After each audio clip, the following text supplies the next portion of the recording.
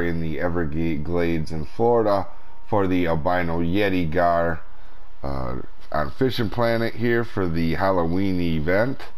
And what you're going to want to do is spawn in at the lily pad channel and just make sure, guys, that you are fishing at night. That's one thing I want to clear. I'm doing it during the day for the video for you so you can see a little bit better.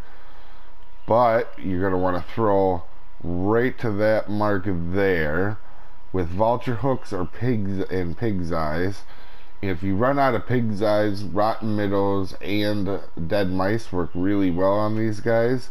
Now if you don't have any of the Halloween stuff and you're out of it, a 5/0 hook to an 8/0 hook works really well with cut bait or crayfish. Large minnows work too, but you get some bass on them as well. And I'll show you the mark here. If you are float rod fishing, I recommend doing bottom rod, but if you are float rod fishing, 20 inches down and 50 centimeters for our metric friends is your leader length, and that will work out pretty well. So for the mark, if you're going to mark it on your own map, is 29 and 70. So hopefully this helps you out, guys. These are real fun to catch, pretty easy.